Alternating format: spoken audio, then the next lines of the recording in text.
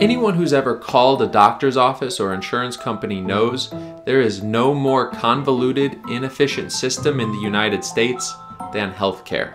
Hello, and thank you for calling Cigna. Calls may be monitored or recorded to ensure quality of service. That's no coincidence. The government has been intervening for more than a century. People often justify government interventions in healthcare by saying that we have a right to healthcare.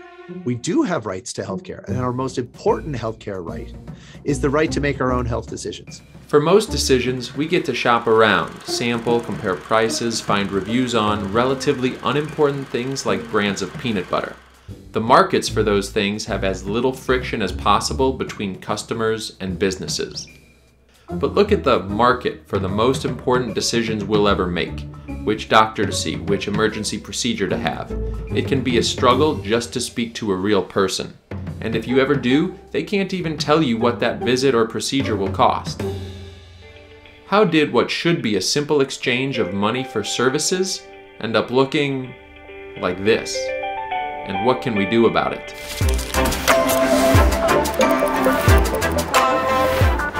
My name is Michael Cannon. I'm the Director of Health Policy Studies at the Cato Institute in Washington, D.C. The original sin of U.S.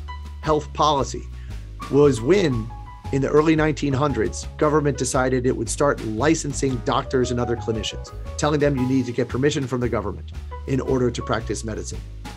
It made becoming a doctor more expensive, which made healthcare more expensive. Licensing has also reduced the quality of care. One of the ways it did so in the United States was it ended up blocking Jews and women and African Americans from practicing medicine. In 1913, another bull in a china shop was unleashed on what had been a rapidly improving healthcare system when the federal government instituted the income tax.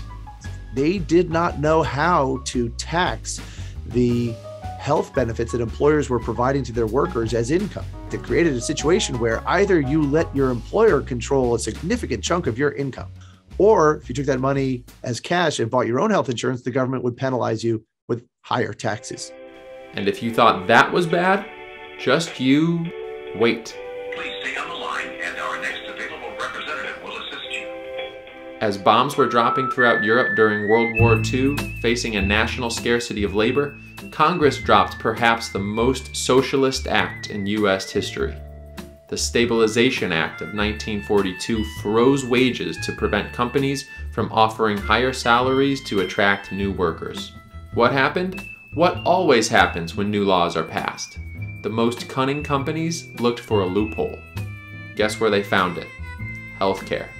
To attract workers without offering higher wages, companies added to their lineup of health benefits. It drove employers further into the insurance game and further distorted the market for health insurance. People end up demanding more insurance, both because the after-tax price is lower and because it seems like it's their employer's money they're spending when it's really actually their own. Sure enough, by 2020, employment-based insurance covered 54% of the American population. All right, if insurance is heavily tied to employment, which group of people, a group of people that really needs health insurance, gets screwed? Remember, anyone who doesn't get health insurance through their employer gets penalized in taxes. I've got plenty of time to wait, but I'm sure you're busy, so let's send it back to Michael.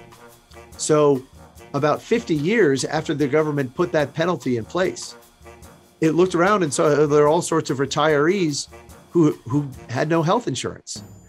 And it also noticed that healthcare is so expensive, those retirees can't afford it on their own.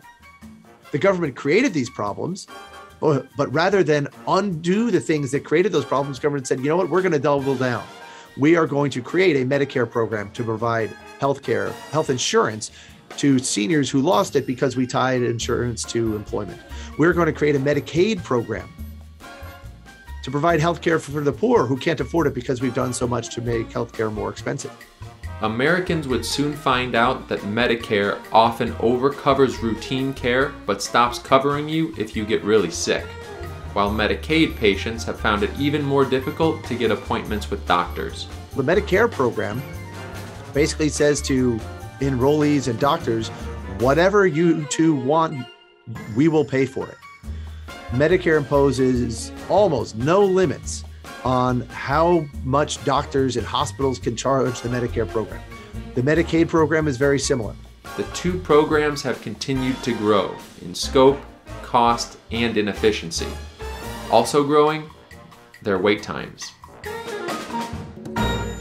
Between 1965 and 2010, there were some smaller shakeups in the industry. COBRA in 1986 allowed employees who lose their jobs to continue with their health plans for 18 months.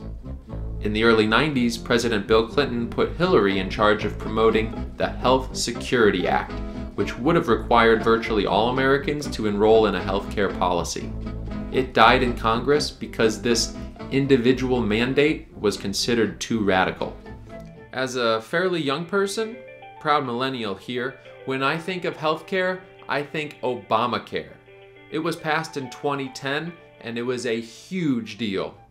Obamacare tried to cover all of those people that the government threw out of their health insurance by favoring employer-sponsored health insurance. We don't care if someone is healthy. We don't care if they're sick. You have to provide everyone with health insurance, regardless of pre-existing conditions. This created a huge problem because in order for insurance companies to do that, they had to dramatically increase premiums for young and healthy people. How did the government decide to solve this problem? Well, it decided to solve this problem by forcing those young and healthy people to buy insurance through something we call an individual mandate. Yep, that same individual mandate that was considered too radical less than 20 years earlier. And yep, we've reached the end of the video, and I'm still on hold. It's a good thing I wasn't calling because, say, my appendix burst and I needed to know right away which hospital my insurance would cover. We'd love to hear in the comments about your experiences. Are you actually satisfied with your healthcare? What works for you? Let's throw it back to Michael for a quick summary from the top rope. When the government looks at these problems that the government itself created, the government says, well, we need to fix those problems. We need to intervene even more. Government intervention creating so many problems in healthcare that the government has to intervene more and more and more to try to solve the problems that it created. But it's still not working.